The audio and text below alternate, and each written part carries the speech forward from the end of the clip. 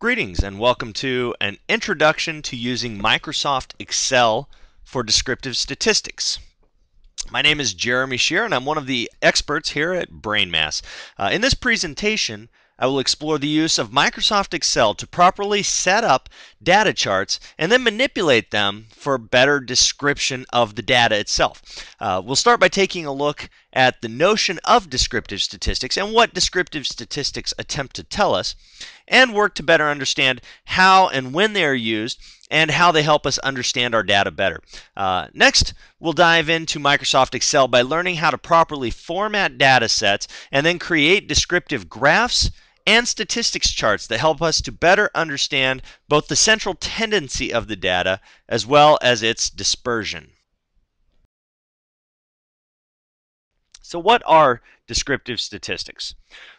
Well, descriptive statistics help us to really identify the shape of the data that we have collected. And this shape includes not only several different measures of kind of the what we call the central tendency, or where the majority of the data rests, but it also helps us to identify dispersion around that central majority of the data. Whether or not the data leans to the positive side or the negative side, which we call skewing, whether or not it has dramatic outliers, or whether or not it's a very tight grouping around that central mean. These are all things that can help us better understand the data that we're looking at.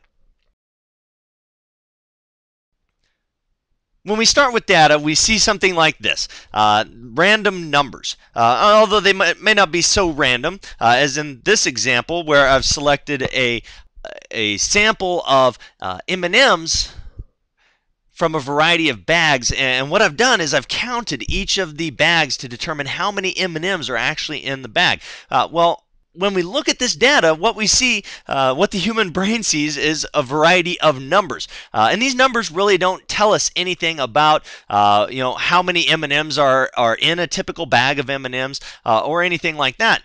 So by better understanding the descriptive statistics, specifically the central tendency and the amount of variance from that central tendency, we can start to consider if this is a normal distribution or if it is somehow skewed or off-center from what we would expect it to be. So the questions that we can start to answer will include things like, what does our data set represent?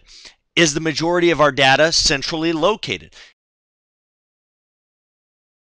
In all types of research, whether it's business, scientific, social scientific, or psychological, we can use this data to determine some specific things.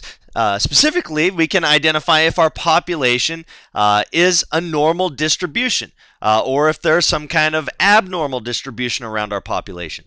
We can identify the average results of our data, and we can use that to make determinations regarding how that compares to the population overall. And we can identify any extreme conditions that may exist in the specific sample that we have collected.